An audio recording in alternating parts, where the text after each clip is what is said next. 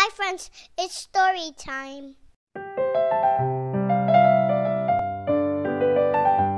The Wolf and the Lamb. One day, a lamb was eating sweet grass away. She didn't notice a wolf walking nearer to her. When she saw the wolf, she started pleading, "Please don't eat me. My stomach is full of grass. You can wait a while to make my meat taste much better. The grass in my stomach will be digested quickly if you let me dance." The wolf agreed. While the lamb was dancing, she had a new idea. She said, "I can dance faster if you take my bell and ring it so hard." The wolf took the bell and started to ring so hard.